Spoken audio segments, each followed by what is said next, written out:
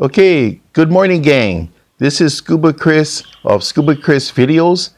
And first off, this is my little pal, my little Chihuahua, Peanut Butter. So I just thought I'd include him in this video because he's just so cute. Peanut.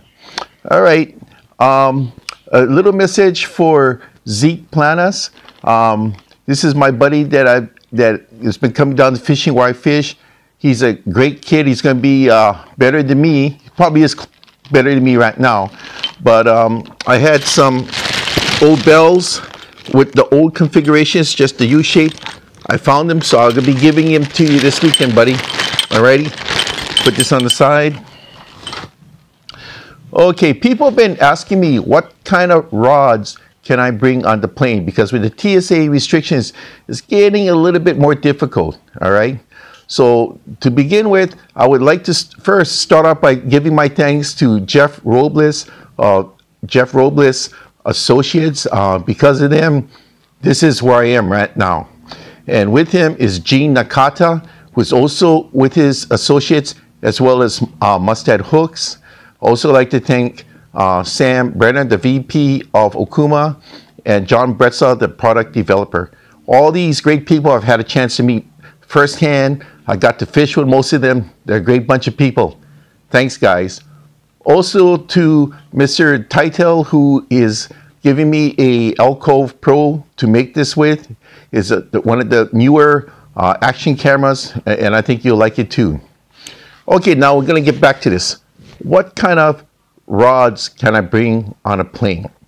You know, TSA restrictions have been really strict since 9/11. So let's go through what I think Okuma has that you can bring on a plane that is a good rod, rods that I use. Okay, first off, we have the Nomads. Okay, this is the 9-footer.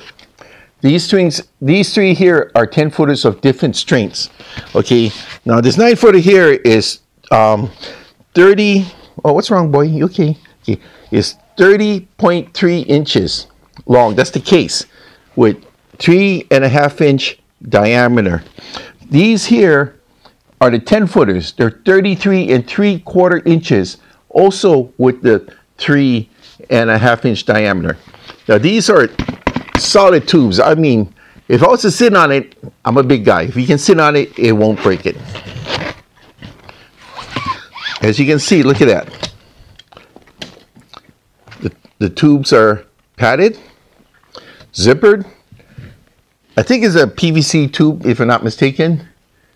And you got your Nomads all ready to go. All right. These are great for surf casting. They're very strong rods. And it comes with a handle.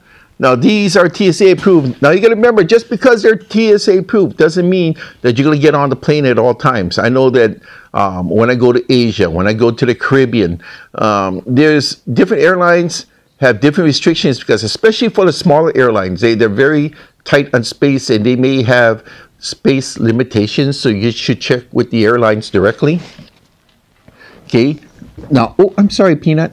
Now, this is, like I said, these are the Nomads. The Nomads are well-known surf rods. I think you're going to like these. Now, with the Nomads, I tend to pair them up with the 6000, Azores Blue 6000. I find it's a good pairing. It feels good. Now, with the 9-footer, you could possibly use the 4000 series, but I would just stick with the 6000 all the way. The 6000 can handle almost anything. All right. Now we're going to get into the Nomad Express. Now this one here is a great looking rod case. It can actually fit into the larger backpacks. It can fit into the larger backpacks. This is 27 and a half inches long. So you just have to measure 27 and a half. And the width, you know, because it's a squishy bag, it's not that bad.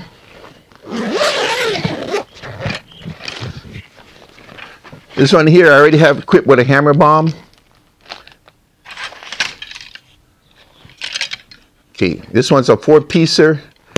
Really lightweight. I'm actually kind of amazed it's lightweight. And on a previous video I made, you can see that I coated the exposed cork with diamond shine. So any kind of sealant will help seal this.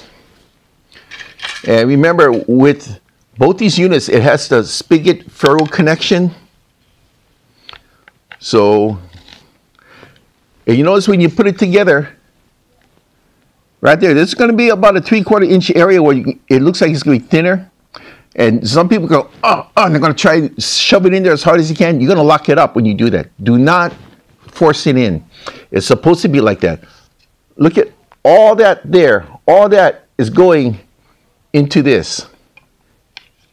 See that?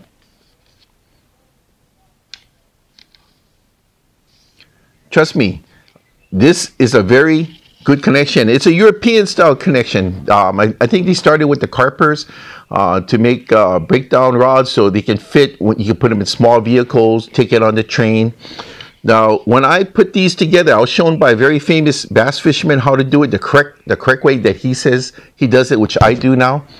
He says when you put it on, you tighten it going to the right, right? And he said it creates like a track. Tighten it to the right. When you take it off, loosen it to the left. All right, but that's the way I do it. Don't have to do it that way, but it does work. All right, so you got the specs. You can see the products. Now with the Nomad Express, you got to remember, this is a casting rod. What I showed you here, the Nomads, they're spinning rods. All right, so you have to put spinners on them. But the Nomad Express are casting rods, so you have to use casting reels or bait casters. Now what I do is I use the 300 series. This is the Komodo, which I call the dragon casters. Komodo dragon, right? So on the lighter unit, the medium heavy, I would use the 300 series. All peanut. It's just peanuts, just cars going by, baby. And on the heavy series, I would go with the 400 series. Okay, the 400 series, this doggy. The 400 series is actually a very beefy reel, as you can see here. Compare that with the 300. But you know, the 300 is already a strong reel to begin with. This one here is all 20 braid. This one here, I have all 40. Whatever you want to do, but that's what I'm using. Alrighty, so this is my recommendation for travel rods. Now, these rods are quality products made by Okuma Fishing. You can get them anywhere online. You can go Okuma direct. You can go to almost any other company that sells fishing gear, from Bass Pro to Tackle Direct, Fish USA, and even eBay has it. Okay, so this is my message on what to take on the plane when you're going on trips. Like me, I need to get off this rock. I need to go jump to another rock, maybe Maui, or maybe go back to Maine, somewhere else where I can start using this equipment and try to fish for different fish. Alrighty, so I appreciate everybody's subscribing to my channel, Scuba Chris Videos. Peanut here appreciates it, and thanks a lot, guys. I really appreciate it.